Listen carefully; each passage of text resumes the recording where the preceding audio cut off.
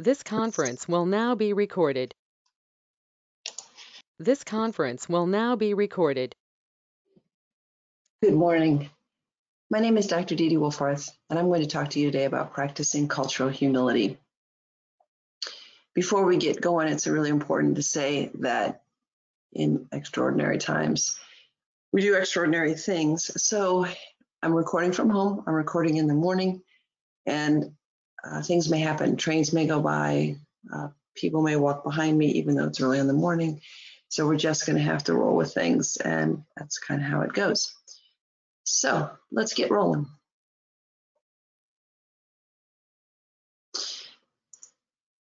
Your first question you might ask is, who are you and what makes you an expert in this stuff?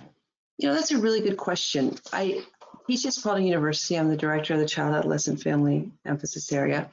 My degree is in clinical psychology, and I've been a practicing psychologist for more than 20 years. I practice in both Indiana and Kentucky. And I'm still learning. I still make mistakes every day. Even though I see the intersection between poverty and racism and multi-generational challenged families, I still know that I make mistakes every day in terms of how I understand how those things come together in people. So I really work hard to try to always be learning. I'm not perfect, and I'm going to make mistakes today. I'm going to make mistakes when I present. So to say I'm an expert, I would really rather say that I'm a learner. I should say too that this presentation will be about an hour. And there'll be times that I pause and you can, think about what would I say or do? What would we have an activity? Usually when I do this presentation in real life, I ask people to say, write down some descriptions about me. Where do you think I live? Who am I? You assume I'm a middle-aged white woman. What else do you assume? What else do you assume about my sexual orientation? What do you assume about who I live with? And it's really interesting of how we make all these assumptions, but we never want to talk about them, about people. So I'm not going to pause right now. I just would want you to think about, what are your assumptions about me based on the little tiny bit that you know? So let's begin with a centering quote. You only need to claim the events of your life to make yourself yours. When you truly possess all you have been and done, you are fierce with reality. And that's what I want today. We want you to be fierce with reality, because that gives you a lot of space to move in your life when you're fierce with reality. So the big question, really what we're talking about today, is how do we get better at relating people who are different than us? This is really what it's about. This is what the whole idea of cultural humility is. So I'm going to propose 3 different ways that we can get better at relating to people different than us.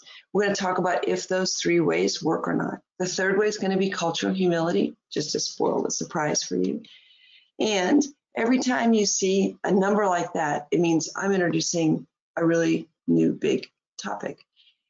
What are the 3 ways? You have to wait till the end for cultural humility. But let's get going. Let's get going on way number 1. Way number 1, we get better at relating to people different than us, is cultural competence. Now, most businesses have a cultural competence, adopted a framework of cultural competence. Humana, JCPS, Jefferson County Public Schools, Papa John's, Spalding, where I work, UPS, they all have cultural competency frameworks. Let's talk about cultural competence for a minute. Cultural competence is this whole idea that if you work hard and learn enough things, you can get better at relating to people who are different than you. You can start to be more efficient and productive and competent in your relationships with them. Okay, there's a big problem with cultural competence, and the problem is really summed up in this picture. Let's look at this picture for a minute. It's like, wow, I can stand next to other attractive, thin people for the rest of this photo shoot in our well-dressed clothes with good hygiene, and we are competent because we can stand next to each other for the length of this photo shoot.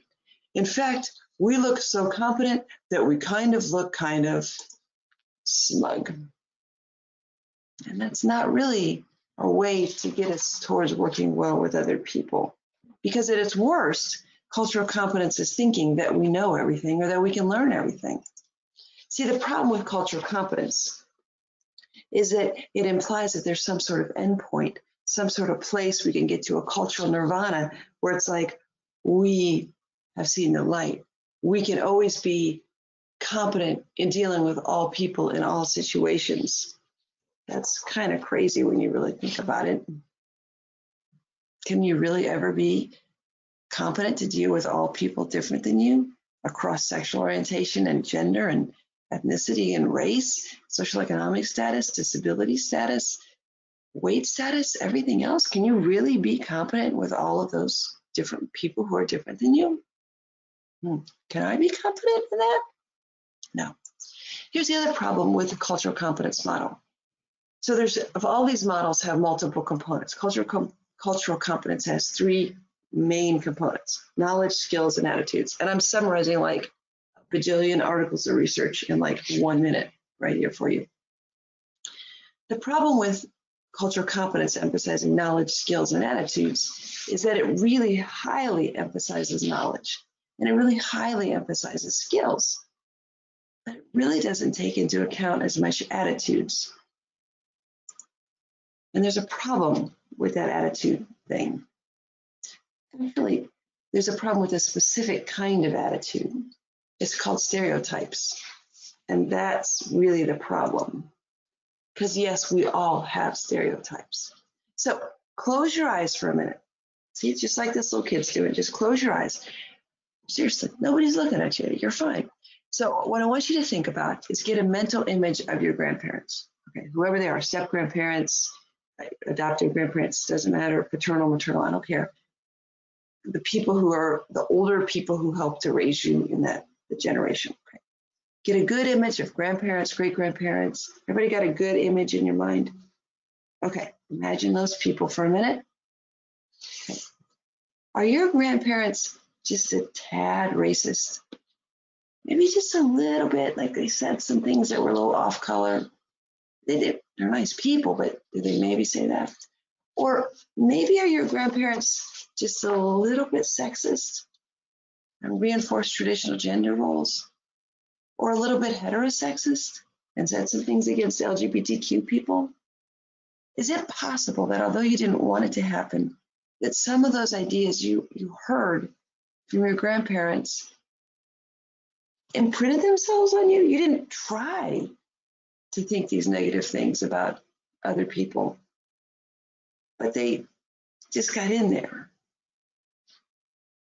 Is that possible? Well, yeah, it's possible. In fact, it's almost impossible that it didn't happen, right? And whether it was your grandparents or whether it was the broader culture, you've absorbed messages about stereotypes. Why? Why do we believe this stuff? Stereotypes, like negative biases against other groups that are different than you. Why do we believe this stuff? Well, part of the reason is our neurology, okay?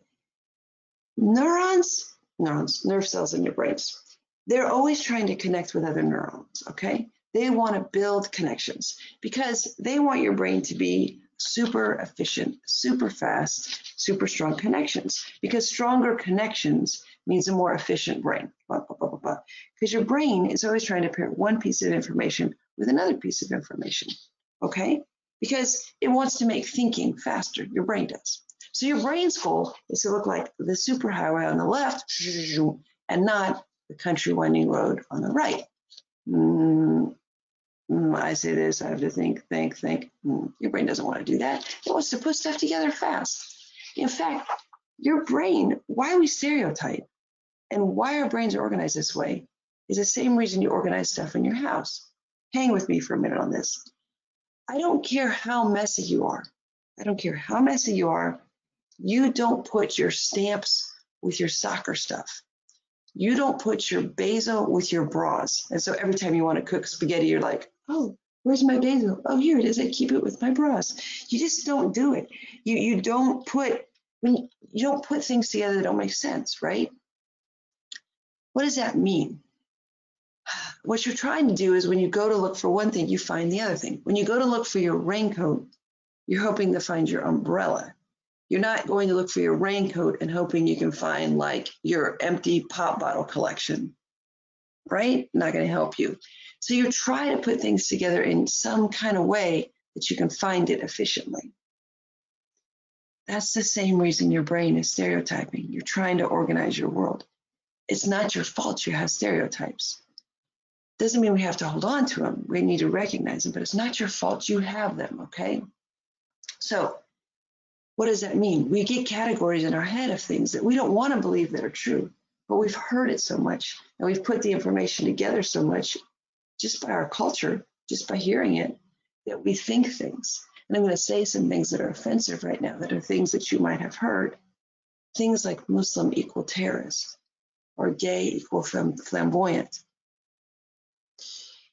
or Mexican equal undocumented, or black equal poor, or black man equal violent, or all this stuff that doesn't make sense, or white person equal entitled, or obese person equal lazy.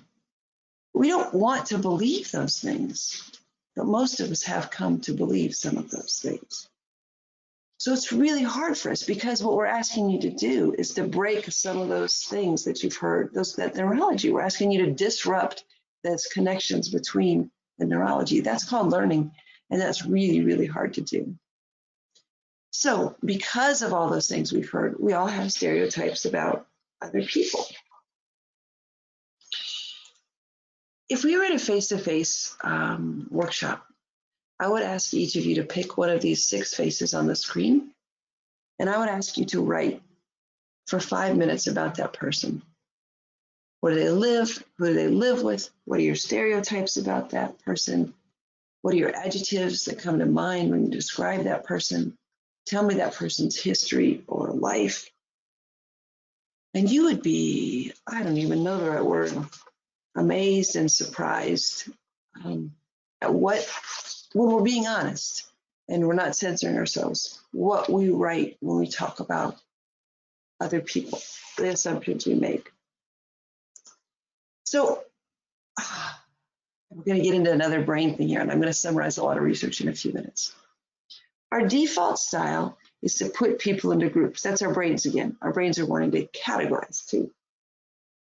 And so if people look different than us based on their skin color, their hair texture, they wear different clothes, whatever it is, we tend to put them into groups. In fact, in an ambiguous situation, imagine you're going into a big conference and it's lunch and you don't know anyone and you have to quickly decide, who do you sit with? What do? You don't even know what you do probably. Okay, you're looking for empty seats, but you're also looking for the group of people who looks most like you. You are. You're not trying to tell yourself that you are, but you are. So you're looking for yourself for people who look like your skin color, your sexual orientation perceived as much as you can guess it, your race, your ethnicity, your age, whatever factors we can quickly scan a room while you're sitting there holding your tray of lunch. You're deciding who do you want to sit with? So my mom, for example, would be totally going for people with like bird sweatshirts or grandma sweatshirts, or, 70-year-old white-ish, she's older than 70, but that's okay, 70-ish, oldish white people with bird shirts on. She'd be like, I found my people. I'm sitting with them. You won't believe how much we have in common. Okay, I'm not slamming my mother. Why do we do that thing, right? We do that thing because we want to make connections with other people, and we think it's more likely we'd be able to make a connection, a human connection, with someone who we think of as similar to us.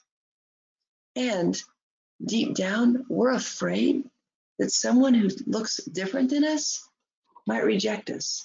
And that's really, really, really too painful for us. So we try our bets with someone who we think will accept us. A logical step after you connect with people, so say you sit with other white people, other black people, or Asian people, whatever it is, at the lunch table, right? Other men, other women. It's really, really easy to get from here to demonizing or otherizing people, right? Because what happens is you start to make stories about the people who sit at the different lunch tables. You start to say, like, they wouldn't like me. They're different than me. And you start to gossip and whisper and talk about your table with the other tables, right? We learn at a really young age to fear what's different. And so we start putting people in categories that are different than us. You know when this is the worst? This is the very worst if we think that things are scarce. If the other people are coming to take something that belongs to us. So if we think resources are scarce, like if someone can make us believe that jobs are scarce and other people are coming from other countries to take our jobs, then we're really, really likely to otherize and to demonize the other group. Or if people believe that they're coming to take our land or our money or our women, whatever you want to say, there are our marriage ageable partners. Or if we believe that people are coming to take our way of life, that our very way of life, our culture is threatened, then we're going to likely really fight and say those people are wrong. Now, sometimes people say, I don't do that. I don't do that. Let me go back to high school for a minute. I know it's kind of painful for some of us, but let's go back there for a minute. Imagine yourself in high school for a minute. Imagine your sibling goes to the same school. Imagine you're a sophomore.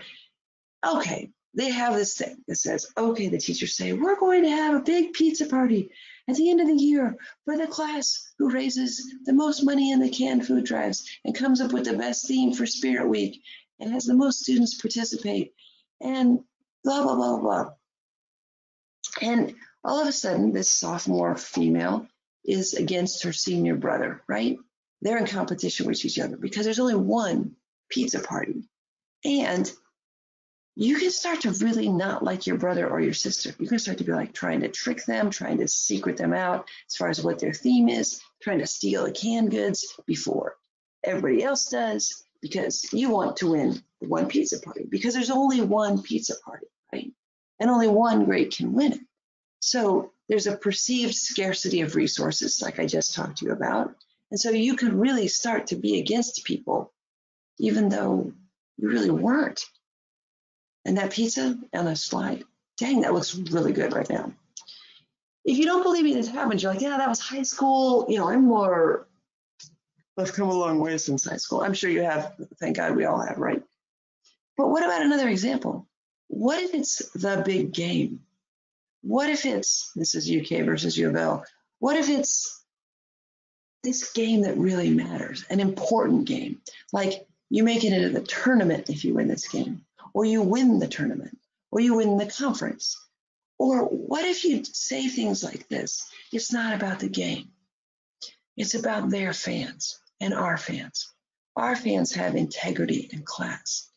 Their fans, they do this or that. They have a cheapskate program. They do one and done. They have all sorts of scandals. They keyed my car. Their fans are bad. What are we doing there, right?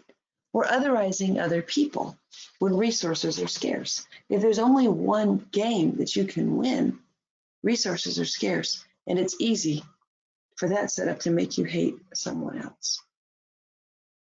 The cultural competence model, that model number one, it doesn't really emphasize any of these attitudes.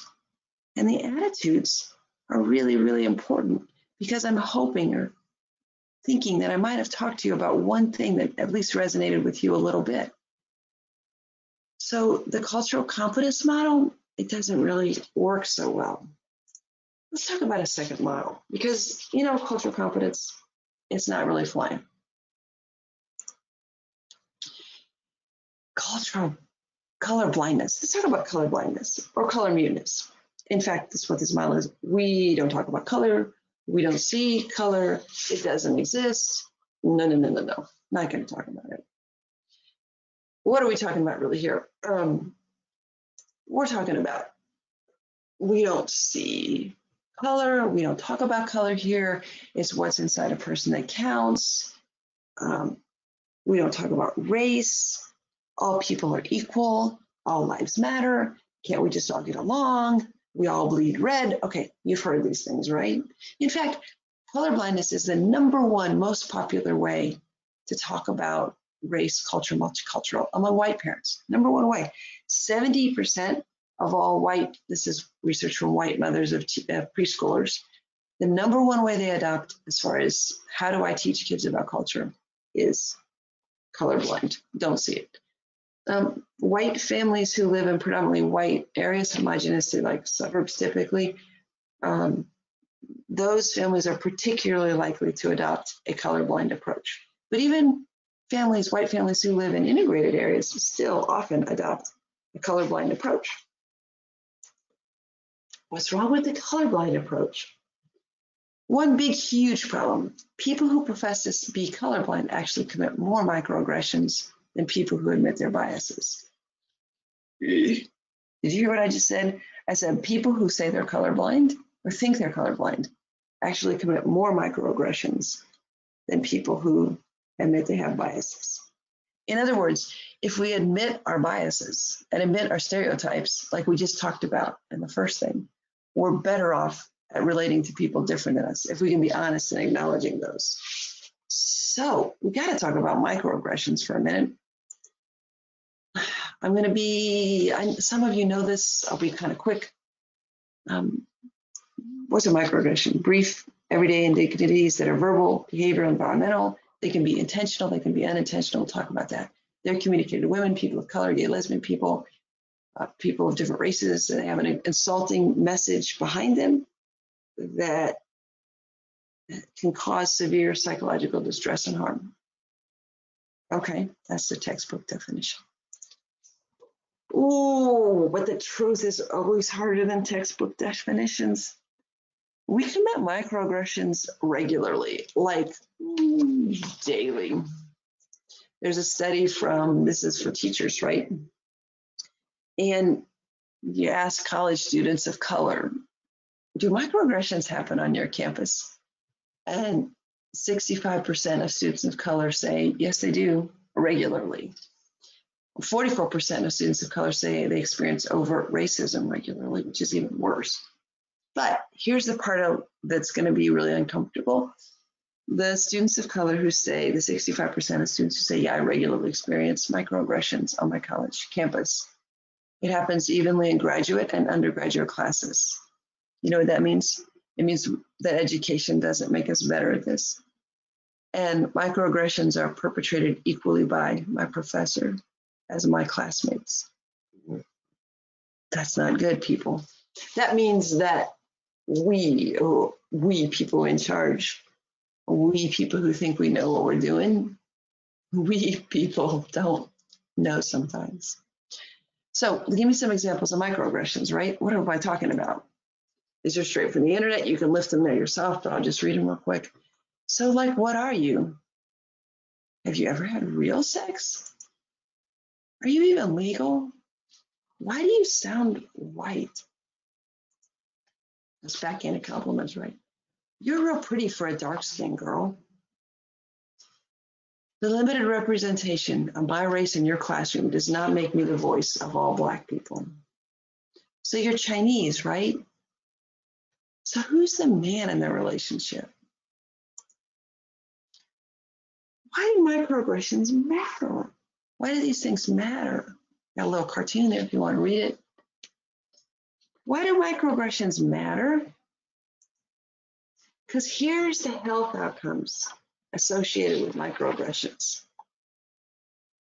When people experience microaggressions, they show decreased concentration, decreased academic performance, higher rates of anxiety, depression, feeling like imposter syndrome and they don't belong, higher blood pressure, worse overall health outcomes, poor social outcomes, lower self-esteem, experience internalized racism or sexism or heterosexism. Do you want to be responsible for making another human being feel those things? Because that's a lot of burden, right? The things you say can impact people by that list. The things I say can make people experience those things. That's not okay with me. I'm sure it's not okay with you. Now, sometimes what happens with microaggressions is this whole big thing about impact and intent. Impact is not intent. So people say, I didn't mean it that way. I didn't mean it that way. That's not what I meant. Okay, most people are not trying to deliberately say something mean. Some people are, but most people aren't. So if you say that's not what I meant, it doesn't matter what you meant, it matters how it lands. And if it lands in a way that hurts someone else, then it is a microaggression. It's defined by the person who's on the receiving end, not by the person who's on the giving end, right? So what does that mean? That means that if you're confronted with a microaggression, if you're going to say, I didn't mean it that way, you better quickly follow it with, but I understand why you heard it that way, and I'm sorry. Because it doesn't matter what your intention was, it matters how it landed. Important kind of note on this, your awkwardness is not as important as someone else's pain. Their pain is more important than you're feeling awkward in the moment. So a big problem with color blindness, right, is the color blindness, more microaggressions. Another big problem with color blindness is it's not really neutral. People think it's neutral, but it's not. It just maintains the status quo. Okay. So what do people say? People say things like, well, we should respect all lives. It's not Black Lives Matter, it's all lives matter. Or people say things like, gay people are just wanting special rights. Or people say, how come there's not any program for just regular white people? Like, there's all these special programs for other people, but how come there's not any program for just regular white people? So people say things like that, assuming that the world is neutral. What's wrong with maintaining the status quo? Well, why is the status quo a problem? Ominous dark clouds, the scariest picture I could find on the internet to say, ooh, bad things are coming. We're going to talk for just a few minutes about privilege. This privilege is a really important part of understanding the status quo. Imagine, if you will, that our whole society is like a big soccer game, a big, huge soccer game, and we're playing on a field that's tilted, right? Just like the picture. So let's imagine you're the goalie on the top. You're the goalie up here. Ba, ba, ba, I'm an awesome goalie. I'm killing it. I'm going to be goalie of the year. I'm going to make all conference. I'm going to make all state. I'm all that and a bag of chips because I'm amazing. And imagine you're the defenders, right? And you're like, we're so good at defenders. We just tink the ball, kick it a little tiny bit, tink, and it rolls 40 yards down the field. We're amazing like that. Yeah, we're good. All right. Imagine you're this goalie. What the heck? Everything's working against you. Imagine you're these defenders, right? This is crazy hard to try to defend your goal when everything in the world, the whole society, the whole field, gravity is working against you. Yet people say that the field is level. And so people believe that the field is level. Some people, well, we'll talk about that later, but some people even believe that the field is tilted towards people of color in favor of them. I say them because I'm white skinned. What we're talking about with privileges is benefits you get from living in society that are unearned, that are based on your skin color, your race, your gender, your sexual orientation, your socioeconomic status, your weight, your physical mobility, your age, your religion, a lot of other things. And society privileges a lot of folks in a lot of different ways. I'll give you 8 quick examples of privilege. It's going to be quick. Trust me, we don't have that long. Okay. Historical privilege. Who writes history books? Predominantly white, Christian, male, heterosexual people. So things that need to be talked about are really glossed over. Native American genocide, American slavery, African American slavery, Jim Crow. I'm reading, by the way, The Warmth of Other Suns, amazing book. But we can't make ugly things disappear. When we really tell the truth, if you're white, your ancestors don't look very good if you tell the truth. If you're white, we need to talk about colonialism and neocolonialism. We need to talk about some really ugly truths that we don't want to talk about. And really, we don't talk about those things. The past is really glassed over as if it's the past, and the remnants of that don't maintain today, which they do. And so we want to say it's done, it's over, that was in the past. And that's a real problem. We need to come to reckoning with some of our historical past.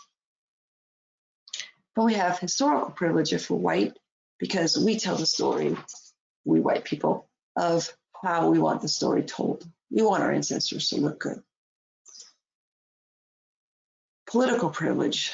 I chose this picture on purpose because it takes a sacred place of Native American ground and made it into a monument to white history, white colonialism.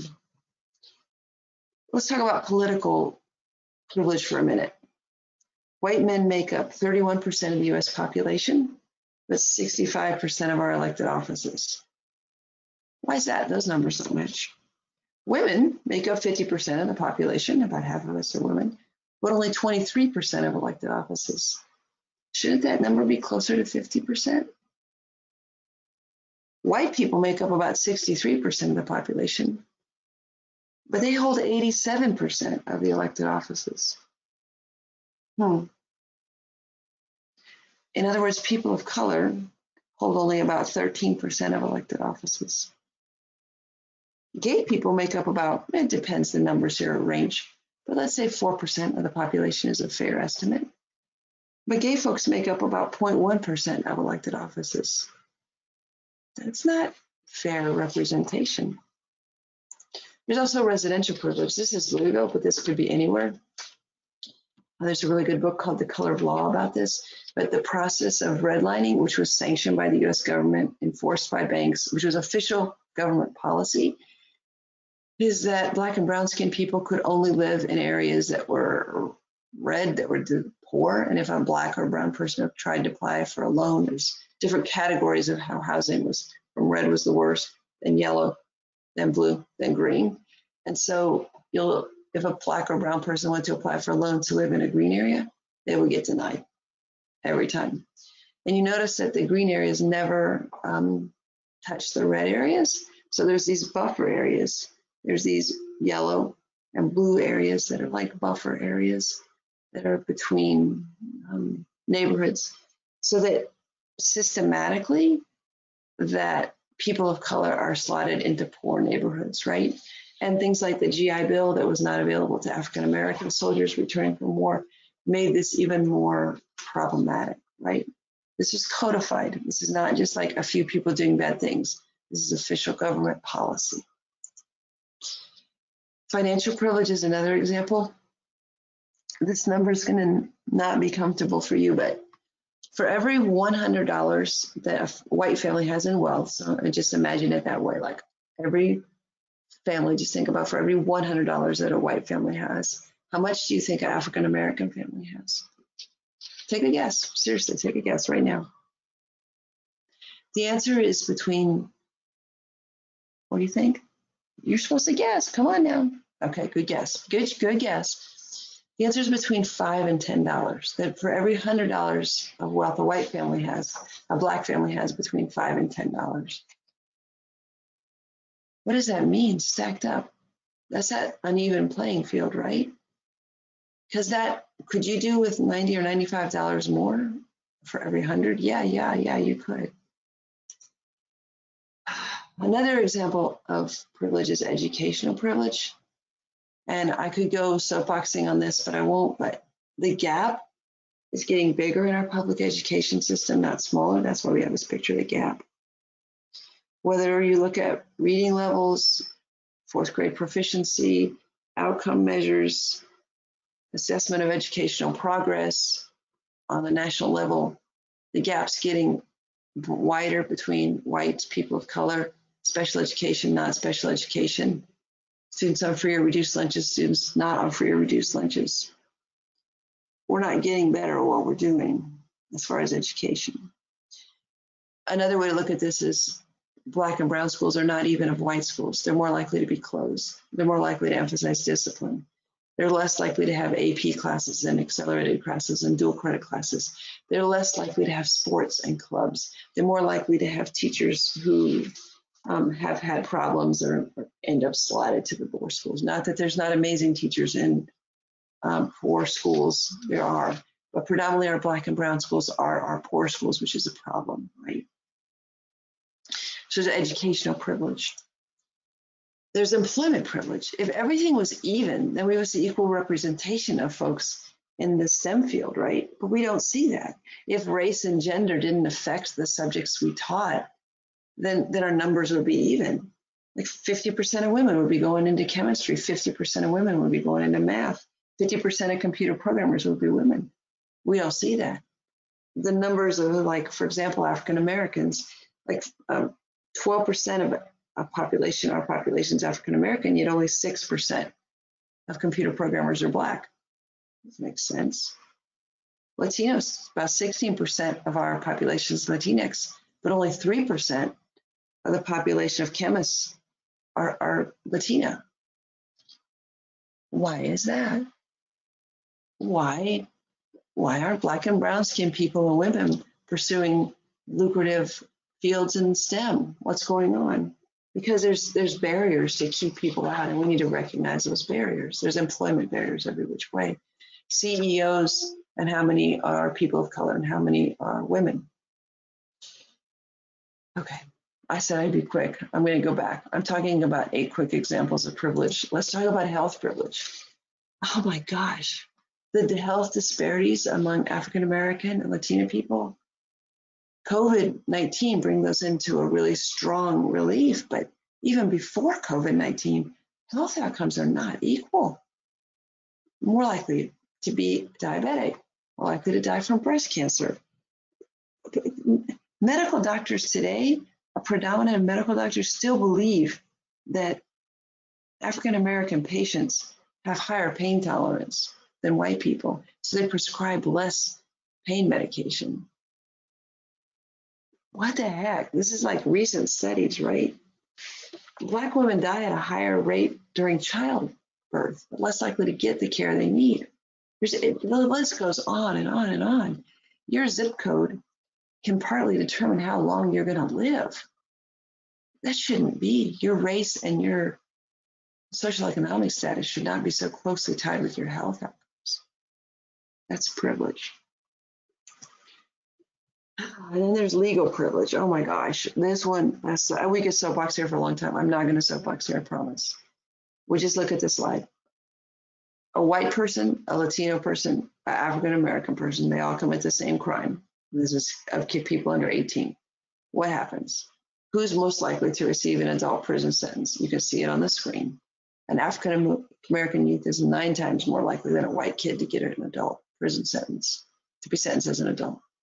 Latino youth 4 times as likely as a white person. Whether you look at police chases, police brutality, how people are convicted, who's stopped, who's frisked, the whole legal system, the whole policing system shows tons of examples of privilege. I'm not anti-police, okay? I respect the work the police do. What we have a problem because we have racism in our society, and then we have the power of what happens when you are a police officer.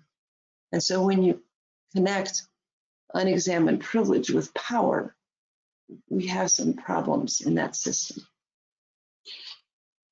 I won't belabor the point. So some people, when they get to this point in the presentation, they're like, look,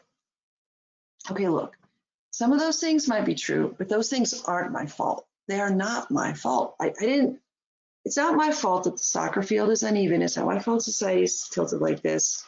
Look, maybe those things are true, but I didn't cause them. I didn't do them. They're not my fault. This is where it gets really hard, because there has to be an opposite thing. So if you agree with me that there's some oppression in society, then you have to agree that there's some privilege in society. It can't work any other way. So some people benefit more from the soccer field or the society being tilted than other people. So it's not a matter of like feeling bad for the people who are down.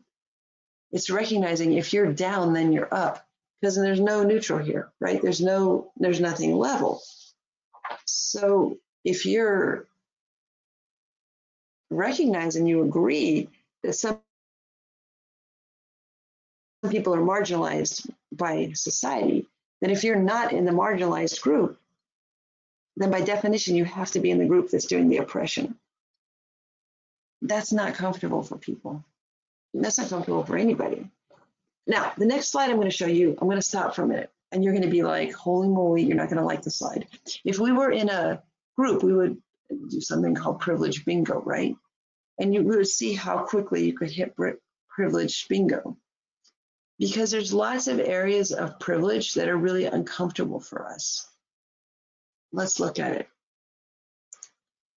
Okay, so on your slide right now, you see research supported, I did not make these up, ways in which society privileges some people over other people.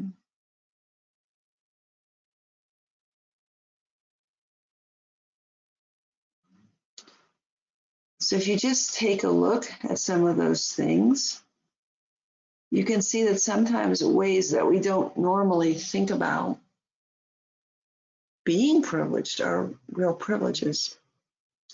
Being tall, being thin, being attractive, supporting a mainstream political party, whether that's Republican or Democrat or independent. Yeah, being mentally healthy. I don't remember if I have up here or not. Yeah, I got that. Not adopted or in foster care as a child. We never talk about that. When I talked earlier about your grandparents, I assumed you knew your grandparents, right? That's a little example of a microaggression, because not all people have that situation, right? There's lots of examples of ways that we assume things, the ways that we privilege the things on the board. It's about to get more complicated, because the next big idea is intersectionality, right? So everybody's a complex mix of all different kinds of gender and race and sexuality. Every human being is a complex person. You know, what's even more complex is in some ways you're privileged and in some ways you're oppressed. And that makes it really, really, really challenging, right? Because we see all these ways that we're privileged and oppressed, but there's a real problem with this. We really struggle to see our own privilege. Why? Because it's easier for us to look to see what we don't have than what we have. We see where we're treated unfairly because of our gender or our race, but we don't see where we're given a privilege because of our gender or our race or our skin color. I'm blind to those things too.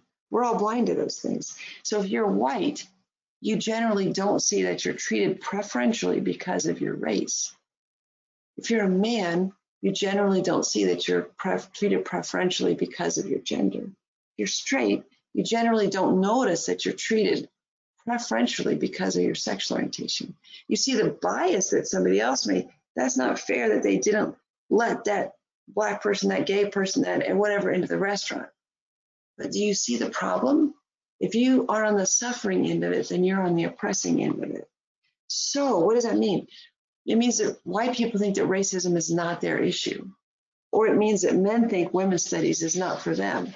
It means they think it's not our problem. So why don't we see our own privilege? Again, it's how you're hardwired. You are hardwired from your you know what? Your ancestors were warriors, right? Because worrying pays off. They paid attention to things in the desert like this scary snake, which, by the way, that snake, I like snakes, but that one is particularly scary to me. So your ancestors paid attention to things like that snake in the desert, right? And that's why you're alive today, because the ancestors who didn't pay attention to snakes in the desert, those people are all dead, right? So you have this long history of being hardwired to pay attention to what you lack, right? That's what you do. You focus on the things you need. If you're hungry, you don't think of like, oh, I should do my homework. You're like, I'm too hungry. I'm too hungry. I can't even think until I eat something. We're hardwired to focus on the things we lack: money, food, private space, whatever it is. The other challenge is, so it's our neurology again. Our brains love problems. That's why we worry so much. Our brains love to solve problems. It's evolutionary adaptive to look for a problem in our society and try to solve it. So when you lay awake at night, you don't lay awake at night thinking of like good things, good things. I love to think of good things. You lay awake at night thinking of problems, right? And if you solve your own problems, you start trying to solve other people's problems in your sleep. You're like, what the heck, brain? Really, why am I doing that? That's not even my problem. Because your brain is hardwired to pay attention to problems and try to solve them. So what does that mean? It means we're constantly looking to ways we're oppressed and not ways we're privileged. Because ways we're privileged is the equivalent of like, that's a good thing. I'm not going to pay any attention to that. Oh, there's two more truths about privilege. It's about to get really, really, really, really ugly. Truth number one. If there is one aspect of you that's really marginalized by society, like say that you're really, really poor, it's extraordinarily hard for you to see that you're privileged in any other way. So say that you're white. So if you grew up being white and very poor, and someone tries to tell you you're privileged, you're going to look at them like, you have no idea. And I get, because you're poor, because you grew up poor, that poverty and class are so salient in our society that those things make you feel like being white wasn't an advantage of all. But it still is an advantage to be white. But it's hard for people to see it if they have one aspect of their identity, which is very, very marginalized or very oppressed. Truth number two, it's very hard to see privilege if your world is homogenous. If you grew up mostly with other white people, you didn't see that white people were treated better. You saw class being a distinction. You saw gender being a distinction. You're very aware of the fact that you grew up poor white. But if you grew up in a predominantly white neighborhood, predominantly white schools, which most people do, grow up segregated, then you can't see easily that being white is an advantage. You can't see that you have something that is privileged by society if your version of society is all homogenous, because you can't compare how you were treated as a poor white person to how a poor black person might be treated. You didn't have that natural laboratory of experiment, if you will. So whites who experience a lot of economic hardship are more likely to deny racial privilege. That's not good, right? Oh, I told you it's going to get ugly. Here it gets ugly again. So white women are not ugly. I like white women. They are me. They are my sisters. They are my friends. They're not ugly. They're amazing. But there's some tricky things with white women. First of all, we easily see our oppression at being women. We see it. We can connect on it. These people in the picture might talk about it. But that makes it harder for us to see our privilege of white skin, because we so much see how we're oppressed as women that we don't see how we're privileged by our white skin. And secondly, some of us, not all of us, are partnered with white men. Now, some people might be partnered with a man of color. Some people might be not partnered at all. Some people might be single. Some people might be partnered with women of color. Some people might be, okay, so lots of different scenarios here, right? But predominantly a lot of white women are partnered up with white men. Well, now this just gets real tricky. How can you be wanting to change society if your partner is so privileged by society that you can go to this mall and go to whatever store that is? I have no idea because I don't go to malls. And you can spend money because you have some of those privileges. Or you live in a nice neighborhood because of your partner's income. Or your kids go to a private school that's really good because of your partner's income. Isn't doing social justice work biting the hand that feeds you? Yeah, it is. And we have to come to grips with that, right? We have to recognize that the house you live in, the neighborhood that live in your school, if you have kids, the school where your kids go to, might be maintained by the current system that's an uneven playing field, right? And that's really hard for people, right? It's really tough. There's another thing that is hard in all this stuff. When enough people say it's not true, it's not real, we start to believe that like white isn't white, white is invisible, white is the default, white is just the background color. Why can't we all be Americans? Why do we have to be African Americans and Native Americans? We're all Americans, right? Just come be an American, adopt this white lifestyle, everything's going to be great. Okay, this is a huge problem, right? Because this contributes to this herd invisibility of like, my skin color makes me invisible. It's the default, it's the neutral. No, not true.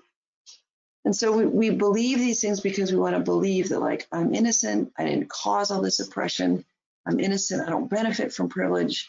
And now it gets really, really, really tricky and ugly because a majority of white people, believe they suffer from racial discrimination. A majority of white people in the United States believe they suffer from racial discrimination. And they believe, white people, believe that racial and ethnic minorities experience privileges that they don't. A majority. And as this research too, as much as I'd like to tell you that's going away, that's equally strong among millennials and new folks coming up. So it's not like, oh, that's dying off with each generation. No, it's not. So basically what happens is we all say there's no elephant in the room. We're not going to talk about this stuff. I want to maintain my innocence. I want to maintain my privilege. If you start talking to me about privilege, it's going to be really uncomfortable. So let's go out of our way to not see our privileges. And so we call people snowflakes or other things when they point out privileges. We're like, man, what are you talking to me about privileges for? Because it's hard, it's too uncomfortable. We don't want to see all those privileges, right? There's another big idea of meritocracy.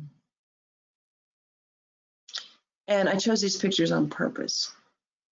Because what happens is we're often clueless about the ways we're privileged by society. So if a white man, you say, oh, you're so lucky, you have this law firm you inherited from your father.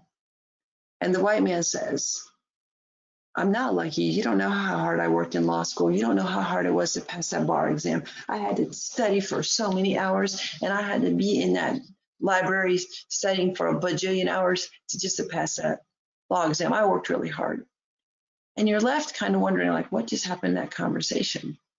Because the number one thing that a white person does when we're confronted with privilege is we change the conversation from unearned benefits of privilege to earned benefits of how hard we worked or what we did. So we change the whole conversation of instead of privilege, we're much more comfortable talking about our earned benefits instead of our unearned benefits. But the Black woman who cleans that white lawyer's office, and I'm deliberately chose these images because not to maintain stereotypes, but to talk to them, talk to you honestly about what happens. The woman who works 2 jobs to make ends meet, do you think she works hard? Do you think she works just as hard, or if not harder, than that white lawyer man?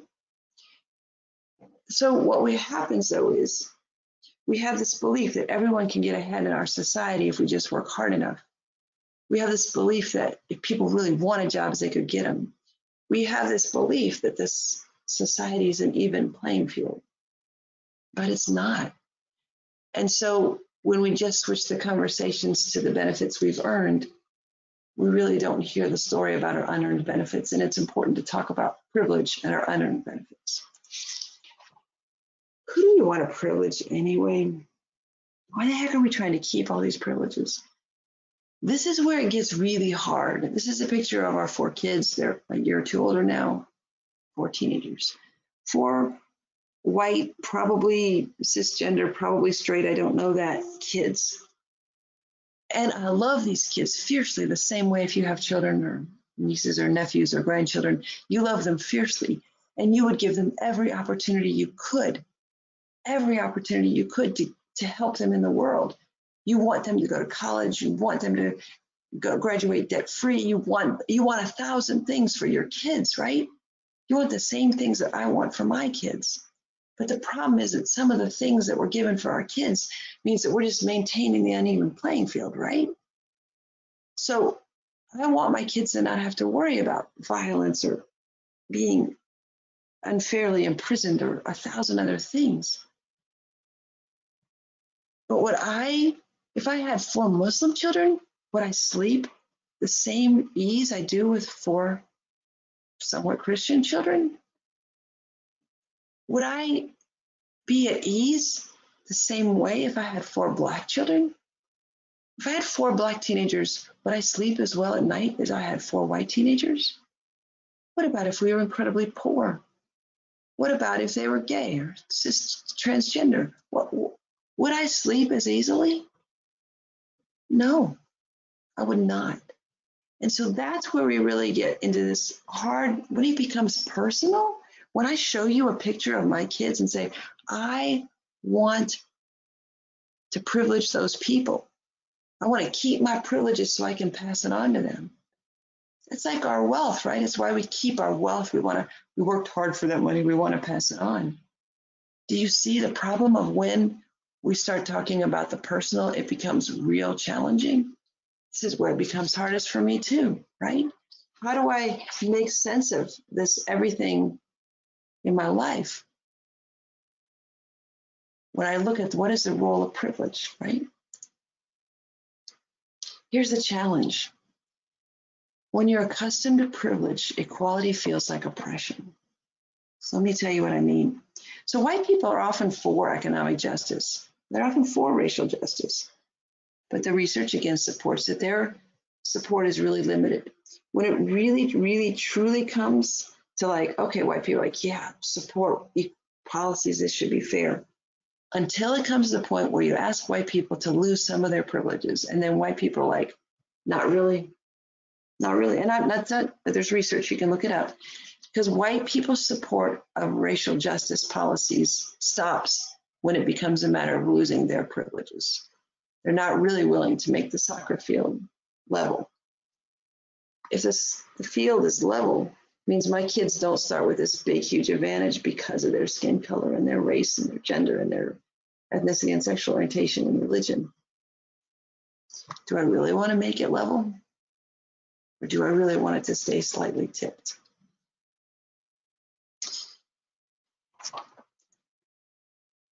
White, straight, male, whatever whatever demographic you want to look at, we have 3 main ways when we look at this stuff. We can deny that this is happening, we can distance ourselves from it, or we can work to dismantle it. I'm going to encourage you to work to dismantle it. There's got to be a way forward. There's got to be. And there is. The third way. Let's talk about culture of humility for a few minutes. Culture of humility. Cultural humility is the willingness to suspend what you know or think you know about a person based on your perceptions about their perceived culture. In other words, you ask questions from a space of curiosity and respect rather than make assumptions based on implicit and explicit biases. So like cultural competence is like a box that only has so much space. Cultural humility is like a sifter. We can let go of what we don't need and take on what's important to clients, colleagues, families, and friends. So there's 6 components of cultural humility. I'll try to be quick. Apparently, I'm not good at being quick. Okay. So the first component of cultural humility, we have to be other focused instead of self-focused. And this is hard for us. Our default view is always ourself. So we have to stop thinking about ourselves first and become focused on other people, including how and when do you bring up the conversation of the differences between you. Don't let that be about you. Let that be about your relationship with the other person of when you should bring up differences. So it's hard work to always be other focused, but that's the first part of cultural humility. The second component of cultural humility is it's characterized by respect for other cultures. And respect is really easy to promise, but really hard to give. Human beings don't like to not know. I'm a professor. I don't like to not know. I like to be in the know. So I'd rather give you a superficial impression that I understand the difference between Shiite and Sunni Muslims than really say I really don't understand, because I want to look like I know. And so the hard part is we can't give respect when we're always having the superficial understanding of another person's culture. We really have to work to understand it on a meaningful and deeper level. So we have to be open to learning and to creating true respect for other cultures instead of just a superficial understanding of like culture is good. We have to believe in the lack of superiority of our own culture. This is a human being thing. We always believe that our culture is the best. Just like you believe your team is the best, whatever your team is, we think our skin color, our habits, our religion, our holidays, our custom, our food, our style of houses, our intelligence, our values, we think they're the best. We're most comfortable with what's familiar. So the thing you know the most is the thing you like the most. It's kind of why US culture has absorbed Latino people, Native American people, easier than Black people, easier than Muslim people, easier than a lot of other categories, because the ones that are folks who are seen as more similar are more easily absorbed, right? There's a lot of problems with that. But so what matters is then we get to things like this. We think that some things in culture are normal and better, and some things in culture are weird because we have this view of like our culture is the best, and it's hard for us to get out of that thing. If we were in a real workshop, we would stop and discuss these pictures with your neighbor, and we would talk about the differences between the woman on the left and the woman on the right, and what feels most comfortable to you and why. The fourth characteristic of cultural humility is that we have to have an accurate view of ourselves and our limitations. And honestly, this sucks. It's just it's awful. I mean, we always want to believe that we're there wherever there is. I always want to believe I'm there. I always want to believe I'm woke. I want to believe I'm done committing microaggressions. I want to believe I'm through it. And there's no, we always are going to be messing up. And so we always are going to have to have this accurate understanding of ourselves as people who are learning. None of us are there. In fact, the most dangerous people are probably the people who think they're there, wherever there is that cultural nirvana. You know, you can't get there. We always have to be seeking out new experiences and new others. We always have to be looking for people different than us. We have to go out of our comfort zone. We have to go to places where we're the minority. We have to not just travel, but travel in the United States. Travel to places that are different, that are uncomfortable for you. Go be with the people you commonly stereotype. So yeah, seek out new experiences and others. The sixth component of cultural humility is you have to have a lifelong commitment to always be redressing power imbalances. So it's not just a matter of your group being discriminated against. If any group is discriminated against, it's not okay. So I put the 6 components of cultural humility on one slide, and now you can see, bam, they're easy for you if you want to see them on one slide. So we need to move to the last part of this presentation. I know it's been more than an hour, and I'm sorry. Here's another good quote. She had not known the weight until she felt the freedom. When you start to admit your biases and admit your privileges and see this stuff, if you start to see the soccer field, the society field for what it is, it's incredibly freeing. Instead of pretending like everything's fair, if you start to say, it's not fair, it really frees you up. If you start to say, I have biases, it really frees you up. So now, in our last thing, we're going to go quickly through 20-ish possible action steps. I like to think about what can I do about stuff, not just what do I learn. I don't like to go to a workshop and then I don't really learn anything I can do. So here's things you can do. Like, how do you live with cultural humility? The first one is an introvert's dream. Yo, introvert people, I'm talking to you. You're secretly going to love this. All it is take steps on your own diversity journey. That's all it is. Don't march for justice until you've done your own work. It is okay. Understand how you're privileged. Remember that it's easier for us to see our oppression than our privilege. So just reflect, journal, ask questions. Just pay attention to things, notice things, think about them later in the day as you consider them. Just be your own introverted self and keep learning and growing. That's important. If any of this stuff resonates with you, take the pieces that resonated and think of them. If some of the other things from today are too much, just take the pieces that you resonate with. Second idea is to accept wherever you are on your diversity journey. Again, when we have a human nature, is you show somebody a stage theory and they always want to be at the end stage all the time. Instead of that, accept where you are. Wherever you are is okay. It's fine wherever you are. If you're white, deal with your white guilt on your own time, but deal with it and move on. A lot of times when I tell my students, I teach them about this stuff, they say, oh, did my people own slaves? If my people own slaves, this is awful. If my people didn't own slaves, I'm off the hook. It doesn't matter whether your people own slaves or not. You benefit from white privilege if you have white skin, right? It's our privilege that we benefit from it. Anyway, we have a long history of how white is favored in the United States. So whether your people own slaves or not, your ancestors, isn't as important as how you benefit from white privilege now. So people a lot of times get really tied up in their own guilt. Guilt's not a productive emotion. You're gonna have to deal with your guilt and move on, right? Because your pain is nothing compared to the experience of other people's pain. So deal with it and move on. We got to relearn history. There's a million good history books out there written by people who are within the culture, who are much more powerful stories. The Half That Has Never Been Told, the book I told you about earlier, The Warmth of Other Suns. There's so many good history books, podcasts that are a different way. I'm really into buried truths right now, and I'm also into all my relations and Native Indigenous podcasts, feminism podcasts.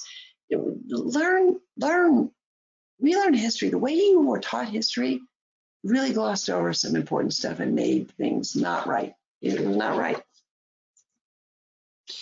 So be aware of spaces that are white or straight or male.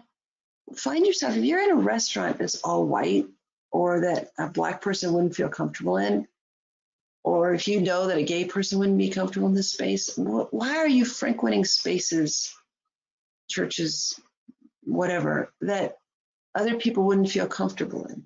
Are you okay with paying money to be in those spaces? Are you okay with supporting things that make it that, or a person of color or whatever wouldn't feel safe? Pay attention to times when you're in spaces when you would feel different if you're not privileged, when you're pulled over, when you're handcuffed, when you get caught with a speeding ticket, when you're walking at night, when you're walking to your car. Would it be different if you were walking to your car as a woman, as a Black person, as a whatever? Pay attention to your spaces and ask yourself, because some people think about race all the time. Some people think about gender all the time. Some people think about sexual orientation all the time. So if you're not thinking about those things, pay attention to why you're not thinking about those things and the spaces you're in that make you don't have to think about those things. Pay attention to when you think about those things. Practice difficult names ahead of time when meeting someone. So with my students, when I get like a roster, I ask ahead of time so I can learn how to say Iben and Shantae and Nardine and Amina and Nadesta and Shruti, because names, they trick me up. So I need to practice ahead of time of how to learn to say names, right? This is an important one. Practice language to bring up diversity in safe places that will not harm others. So if you want to talk to your new Muslim culture colleague about being Muslim, practice that conversation with someone who you know is an ally first. Hey, I'd like to bring this up with my new Muslim colleague. Do you think it would be okay if I asked this? And you can work on your language like a little dry run to practice your language in a place that is less likely to harm another person. So you can work out kind of the bugs a little bit.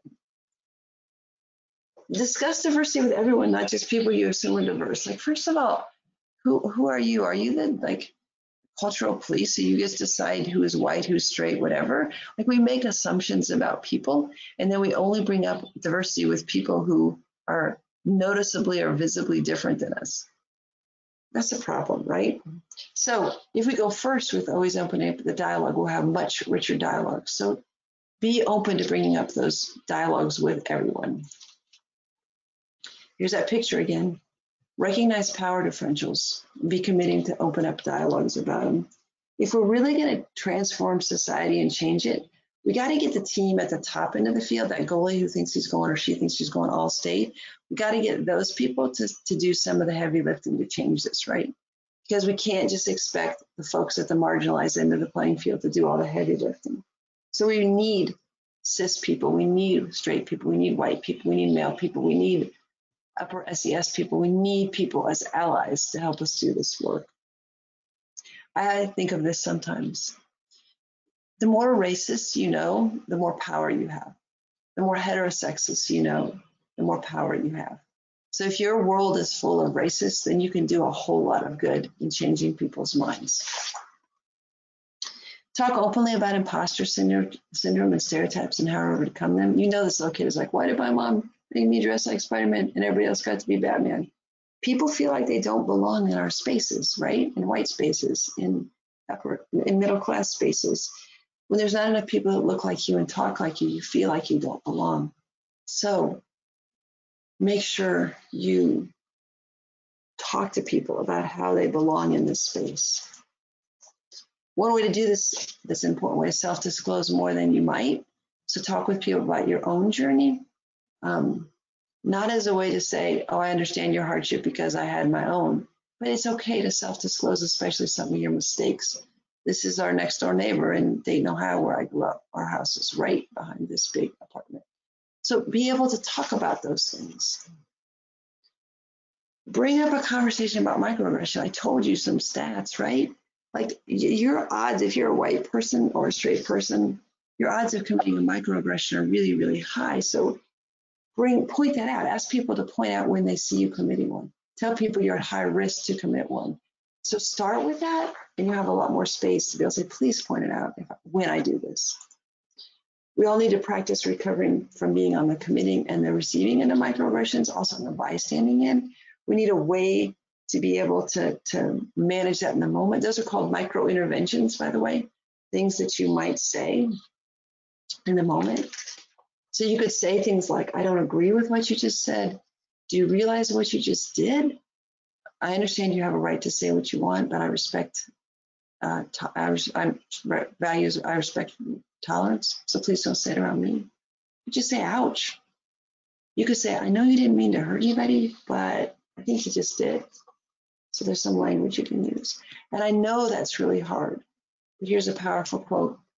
Everyday interventions by allies and well-intended bystanders have a profound positive effect in creating an inclusive and welcoming environment, discouraging negative behavior, and reinforcing a norm that values respectful interactions. So even though it's hard, say it anyway.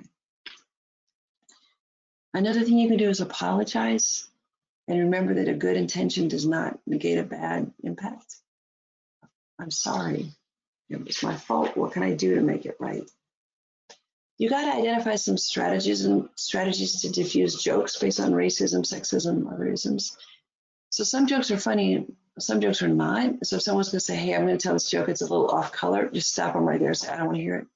I don't want to hear it. Please don't tell it before the joke. If it's too late, if sometimes the joke is just out there, it's too late, you can't do anything about it, then it's really, really important to stop right there with the joke and say, look at the person who told it and say, what about that joke made that funny? Yeah, I know that's like socially awkward, but it puts them on the spot to explain why the joke was funny, and make it socially awkward for the person who told the joke. Instead of the whole room feeling the social awkwardness, make it socially awkward for them. This is important too.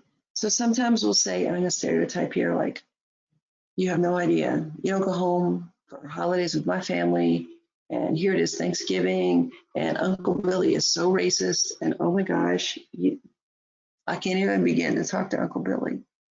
I can't change Uncle Billy's mind. You're not trying to change Uncle Billy's mind. You're probably right. You can't change Uncle Billy's mind. But Uncle Billy's teenage son is in the room listening. Somebody else is in the room listening. You're speaking up, not necessarily to change Uncle Billy's mind, but the other people in the room who are paying attention, you're speaking up for those people as well. Another important thing you can do is don't underestimate the importance of the sidekick. Sometimes somebody else says something, many times, and we're afraid to follow. Like somebody else speaks up for justice, or like, that's wrong, why did you say that? And we're just silent. Don't be silent. Be number two. It is incredibly powerful to be the second voice, to come in there as an ally behind someone else and say, I agree with what LaShawn just said. I agree. That changes the whole dynamics of the room. So don't be afraid to be number two. It's okay to be Robin. We don't all have to be Batman.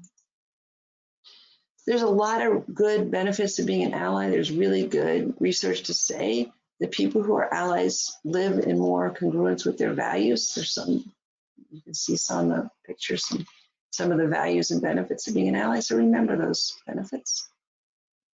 And if you're overwhelmed and afraid, at least be hopeful and make a space for another person. So sometimes you're paralyzed in the moment. Sometimes you don't know what to say. And you can say something like this. Maybe things won't always be this way. Maybe things will get better. Maybe people will start to treat people with kindness. I know that's kind of wishy-washy, but at least if you say a hopeful statement, maybe you can gather your thoughts while you're saying something stronger. Maybe someone else in the room can make a space to say something stronger. And at least it's better than saying nothing, right? So if you're afraid of what to say, at least try that. The bottom line, if we don't do anything differently, then we just reinforce the status quo and keep the playing field uneven. We have to live intentionally. We have to work to try to change, to level that playing field, which is hard. So how do we change our organizations? People always want to ask me, like at the end of these presentations, well, I want to change my organization. What do I do? You change yourself. The best way to change your organization is to change yourself. So change yourself.